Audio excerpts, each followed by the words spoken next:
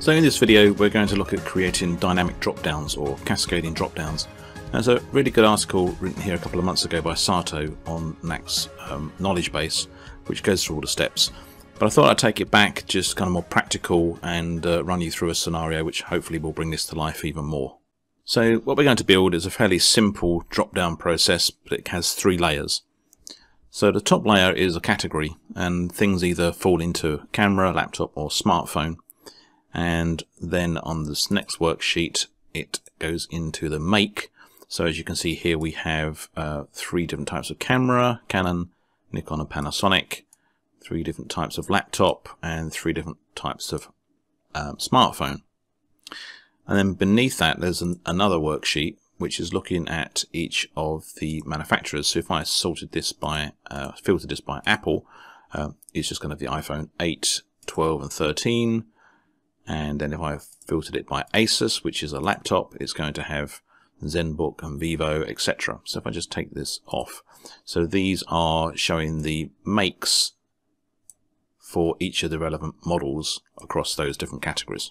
So jumping into Knack, just created a really simple app, just a new app which has a couple of objects. The first one is just an orders table, just have an auto increment and a customer name at the moment. And then we have a category object, and in that it's just got one field, and this has got the different types of categories, so whether it's a camera, a laptop or a smartphone. So going back to our spreadsheet, this is the first worksheet, the category, so these items here. So what we need to now make is another table to show the different makes within inside those categories. So three different makes for cameras, laptops and smartphones. So I'm going to add a new object, call it make. And what I'm going to do is add a connection. I'm going to connect it to the category table. Just leave this as a one-to-many. I'm just going to put that at the top. So comparing this to my spreadsheet, I now have two fields, category and make. One will contain the different types and the other one will contain the different manufacturers or makes. So looking at the records view, I don't have any records, so I'm just going to go now and fill these in. So my first one, I'm going to have a smartphone, and I'm going to say Apple. Going to add another smartphone to Google, and my last smartphone, Samsung. So now I'm going to do the laptop. So we have Asus, Dell and Lenovo. So I've also added the camera with Canon, Nikon and Panasonic. So comparing that to our spreadsheet, we now have the setup as shown here. So the last table to create, or the last object, is the model. And what we will pull through is the different makes and the different models for those makes. So I'm going to add one more object, call it model. Just remove the word name. And I'm going to connect this to the table above, which is the make, because the make is already connected to the category. Now go into records, add a record. I can then select my make. This is for a camera.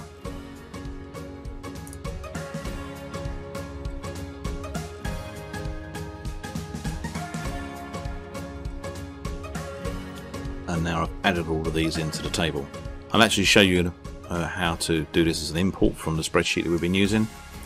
Actually, I didn't import these manually one at a time, I just quickly imported them.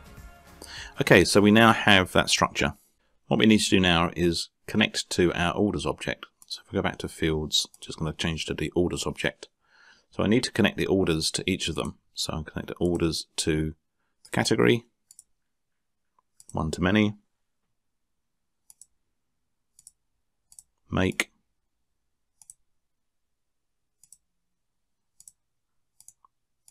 and model.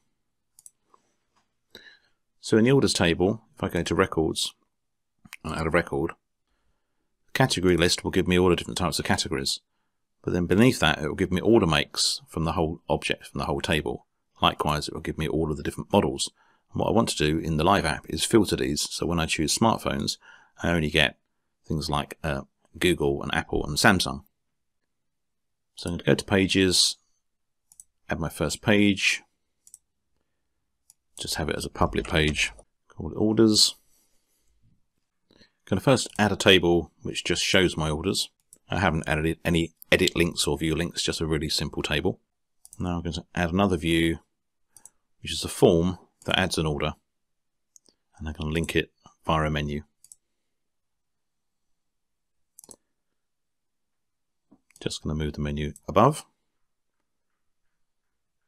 On the add order form, just going to go into the drop down and change a couple of settings.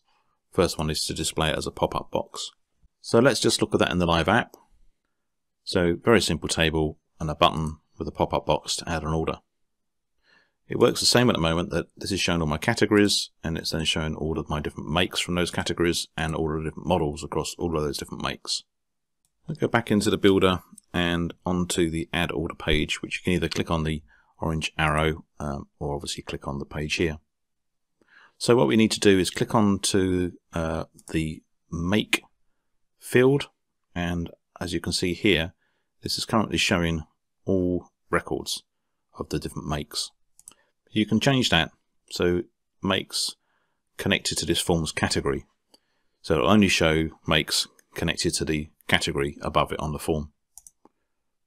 If I then go into the model, we want to change that so that it only shows models connected to this form's make. Save, back to your live app and refresh. So there'll be a couple of things we need to change, but now if we add an order, if I click on the category and choose smartphone, we then only get smartphone manufacturers.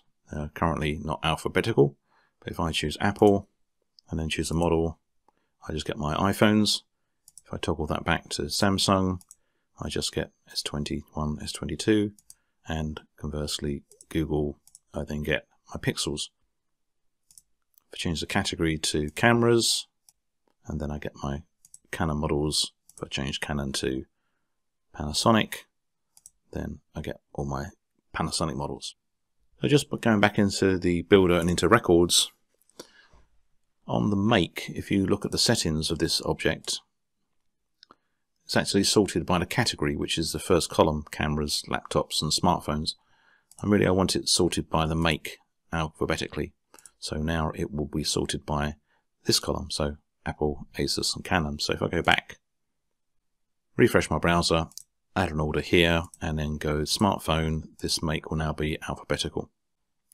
Okay, so the thing I said I'd show you was importing the models. So I'm just going to delete all of these records. So they're all now deleted. So on this spreadsheet, obviously I've got 3 worksheets. So what I've done is I just exported this model sheet out as a CSV file so I can import it. So if I just change this back to fields, because we have this connection back to the make, when I do an import, it will automatically suggest to connect to the object above. So go to records, import, just going to drag and drop my model CSV onto here. So you can see these are all the makes and the models. Just say yes, it does contain a header on the first row. And as you can see here, it's saying a make, it's connecting the make column, which make field matches, and it's going to be the make field that matches, and the model is automatically selected, so I can just say next, start import.